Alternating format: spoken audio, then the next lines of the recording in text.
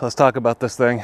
All right, guys, so it's the end of the season, and I know a lot of you guys had questions about the snowmobile and how I liked it. So this video is going to be a complete in-depth, my overall thoughts and review of this Skidoo Expedition that I bought. So if you haven't been following along, I picked this up this fall. I actually spring checked it last year, and I picked it up this year. It's my first brand new snowmobile I've ever owned, and probably my last. I've grown up riding snowmobiles my whole life, as long as I could sit on one. You know, I'd sit between my dad's legs and hold on to the bars here, and he'd drive me around when I was too little to actually drive it myself. But I've been riding snowmobiles my whole life, so I feel like I have quite a bit of experience driving a snowmobile, and can give a decent review on this of what I think. I bought this snowmobile basically for two reasons, and let me backtrack a little bit. The snowmobile I had before this, I actually had two.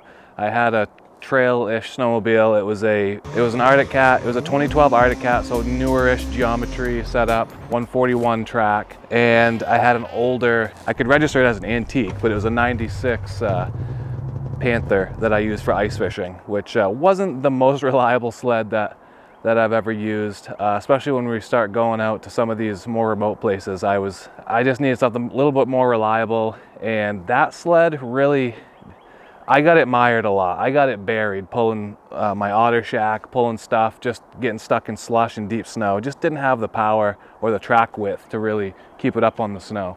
I wanted to basically get rid of both sleds, so I sold the Panther a couple of years ago, and then I sold my trail sled, and I bought this to do both things, trail ride and ice fish with. This is pretty much in the configuration that I bought it, besides the wrap, and I just kind of have it set up the way I bought it. If you guys saw the initial video, I'll post a little clip here. What it looked like, it was all black. Came with the seat, came with the cargo box and the tall windshield. This is the Expedition SE model with the Turbo R. So it's not the standard turbo, which is what I was gonna actually get. When I was looking at these, I had planned on getting just the standard turbo. And as I'm watching the release video for the 2023s, they said that the newest update for these was the R. They're adding the Turbo R package. So naturally, I had to get it. 180 horsepower, kind of ridiculous, but we'll talk more about that in a minute. This is technically a sport utility sled, so obviously if you're going to be doing like 100% trail riding, probably not the sled you want to buy. It's big, it's heavy, it's got a big wide track on it, and I knew that going into it. I knew it wasn't going to be perfect on the trails, but like I said, I have a lot of experience driving snowmobiles, and I can pretty much have fun on anything, especially with the Turbo R. I mean, so if you're not familiar with the Expeditions, they have a articulating rear skid here, which goes up, which makes it good for going in reverse and not getting stuck. It's got a massive 20-inch wide track, gives you a bunch of flotation, and it also, on the trail, you have so much traction, it's not even funny. I got this track with the pre-studded ice ripper track, which I highly recommend because my last few snowmobiles haven't had studs, and I really, for trail riding and especially ice fishing, if there's not a lot of snow, you really need that traction. I guess I'll talk about how it rides, and then we'll kind of go over like the setup and stuff that I have. My initial reaction to this sled when I first took it out, I drove it out back here on a field. This has a eco, normal, and sport mode. So I had it in normal mode going out to the field. We had just gotten snow, maybe a foot of snow. And of course I tore off across the field. I'm like, wow, this thing's got a lot of power. You can really feel the turbo kick in, really fun. But of course I really wanted to try out that sport mode. I flipped it in sport mode, and I kind of got a little worried because it had so much power that I was like, I really probably didn't need this. I mean, the skis were just in the air the whole time going across the field. And for ice fishing, obviously you don't need that much power. That's just ridiculous. You're hauling the gear and stuff, you just don't need all that power. So I was thinking, man, maybe I should have just got the standard turbo. But the difference was, once I got it on the trail, I started using the sport mode quite a bit. On the smaller twisty stuff, I usually leave it right in normal mode. But when I get on like a rail bed, or, you know, wider open trails where there's like maybe 2 passes that the groomer goes, or like out on lakes zipping across fields, I have it in sport mode, and it's so much fun. I'm so glad I got the Turbo R. Even though this is a utility sled, I still love having that power and be able to just lift the skis up whenever you want. You can be going like 40 miles an hour, 50 miles an hour, and just put it right to the handlebar, and the skis will just come right off, and it'll keep going. On the trail, I've had it, the speedometer's seen like 92, and it had way more. I mean, when you get on the throttle on this thing, you can just feel the turbo keep pulling and pulling and pulling. I ran out of trail before I could really top it out. Not that I really needed to once it was at 90, but the one thing I was worried about with this was that I do probably 50-50 ice fishing and trail riding, and I didn't want to sacrifice the trail riding capabilities, which is the one thing I was super worried about. But I can tell you guys right now that this thing drives better on the trail than probably any snowmobile I've ever ridden, that I've owned anyways. You know, it's obviously not going to be like a shorter tracked snowmobile, you know, it's not going to be as good in the short little twisty stuff, but this thing rides so smooth, and you can't tell that it's a 20-inch wide track or that it's a big heavy 4-stroke. It's just effortless, and it's so smooth. It's got the air ride adjustable suspension. This is the SE model. I pretty much leave that right on 3 all the time. Unless I'm hauling a passenger, I'll bump it up to like 4 or 5. Or if I'm hauling a big load on the back ice fishing. It drives like a dream. It's like riding on a recliner. As far as ice fishing wise, I mean, the thing is unstoppable. I haven't got it stuck at all. I haven't even come close. I've gone through some slush holes with it. When I am going across the lake, I do leave it in sport mode though, just in case I hit a big slush pocket. I can just punch it right to the handlebar and the thing's just gone right through it. The thing is seriously an animal. If you do get it stuck, I imagine it's not going to be all that fun, but I do carry a rope puller come along and like 50 or 100 feet of rope in the back here in case that does happen.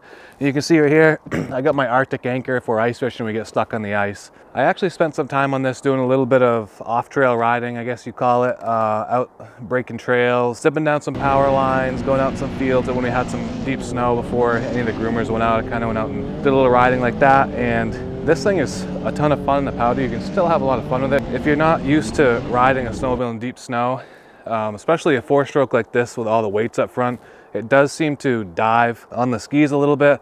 So one of the things I did is I bought the Skidoo ski liners to make it a little bit wider. And I'm not 100% sure that I will keep those on actually. It definitely gets the sled up on the snow faster and keeps it up there and keeps it from diving as much. But I think you do lose a little bit of maneuverability if you need to make a quick adjustment, do like a carve or something to get out of a ditch or to turn a corner.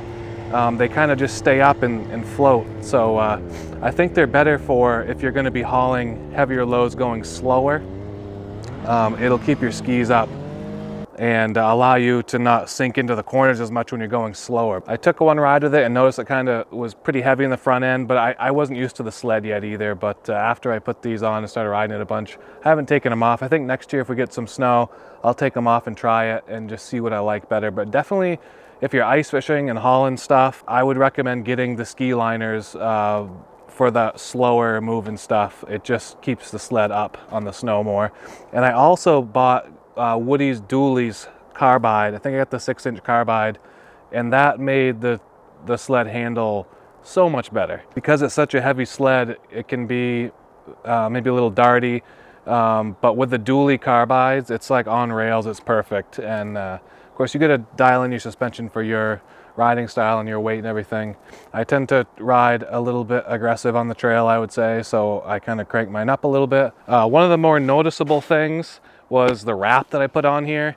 This wrap is made by SCS Customs. I really just wanted something that no one else was going to have. There's a lot of black expeditions out there, so I wanted to spice it up just a little bit. And I got this kind of OD green wrap by them, and I really like how it looks. Not a lot of pop, but enough to set it apart from everyone else. And I think it looks sick. So one of my favorite colors, so I had to get the green. One of the other things that we did was change the headlights on here. Let me show you what this looks like. We got some LED headlights.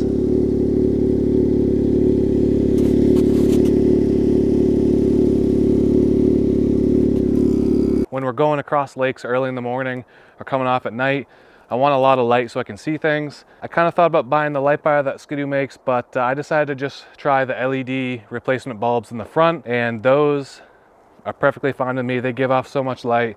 I did it myself. I think they're SSI or SII Alpha something. I don't know. I'll leave them down in the description below. They weren't all that cheap, but they're definitely a massive upgrade. I don't know why a snowmobile in 2023 isn't coming with LED headlights, but whatever. You can replace them. It's pretty easy, and it makes a huge difference. So I did that. I bought this with the tunnel scratchers, which work really, really well. I like that you can go in reverse with them. I always hated the cable style scratchers. They just don't have the down pressure that these ones do. But usually these style that mount to your rail up here, you have to clip them onto your rail, and they wear into it and destroy it. So this is a pretty good system that Skidoo has here. I really like that, so I bought those. I also got the skid plate on here from the dealer, added protection, and I got the adventure plate, which is actually for mounting the big bumper, but I just wanted the extra protection. I think it looks pretty cool because your radiator is right up in there, and if you hit a stick or a beaver chew or something like that, it's gonna go right through that plastic. So we got some protection. So one of the best things that I did was you take this seat off. I actually have a video on all of this stuff that I've done, so I'm not going to go into too much detail with it because you can go and watch the video. But this right here is just a bait box carrier. I added this PVC tube here to hold my skimmer, so when I want to go ice fishing, I don't need to bring a jet sled with me. Put my bait right in there, scoop my bait out. I can fit my traps in here. The other thing we did was make an auger rack for the top of our box here. Got a video on that as well, so I don't need to tell you how I did it because there's a video on it, and go watch it. I'll link them at the end in the end cards. Put our auger in there.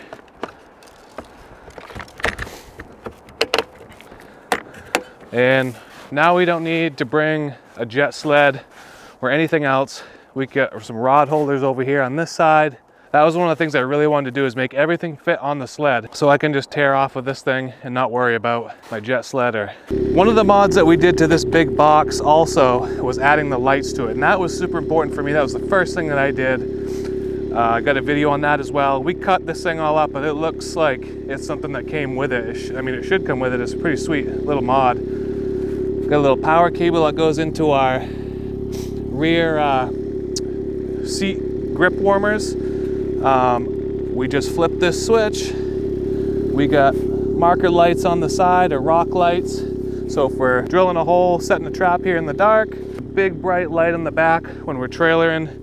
If we do carry like a shack with us or a jet sled with a bunch of gear in it, we can see it behind us if we lose something. And then if we pop this open, we've got a light inside.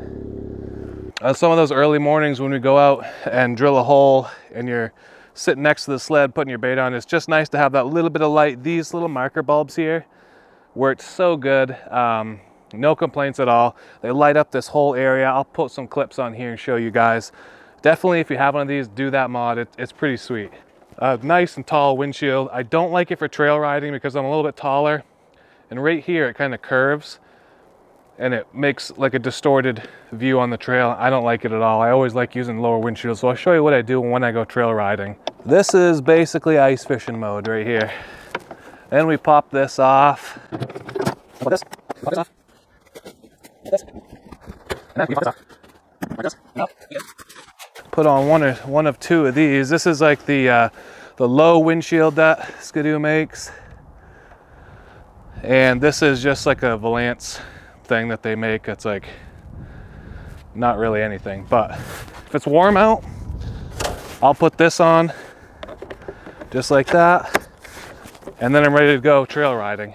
It really makes it look like a completely different sled. It looks kind of like a Summit until you see the track and how wide it is. But I did add these hand guards on here by Skidoo, so when we're trail riding, just keep stuff off your hands, add a little bit of warmth. I don't know, I thought they looked cool, so I did that. That's how I ride it on the trail. Just take all that stuff off in a matter of seconds, pop on the low windshield, and we're ready to go. So my overall thoughts on this sled are just like, it's honestly the best sled I've ever owned. I kind of thought that, you know, it's kind of an overall sled. It'll kind of do this okay, it'll do that okay, but it will do nothing like perfectly. But I was wrong. For me personally, this sled is awesome. This is all I need. It's got all the power you need on the trail to have a ton of fun. It's got all the power and capabilities and storage for all the ice fishing gear that we haul, and it'll go anywhere. It really will go anywhere. And there's a bunch of different accessories you can get for these things. If you're doing more like utility ice fishing type stuff, you can get big wraparound bumpers with winches and stuff, so if you do get stuck. If you're looking at the Expedition Turbo R, I definitely like it. I think that's the best choice for me. I think I would have been happy with the standard turbo as well. I just wanted the extra power, and I definitely got it. I don't know if I got too many clips of, you know, really showing that, but I also just love the sounds that the turbo makes. When you put this thing in sport mode and it's nice and warmed up, you can just kind of blip that throttle and you get those turbo noises. It's pretty cool.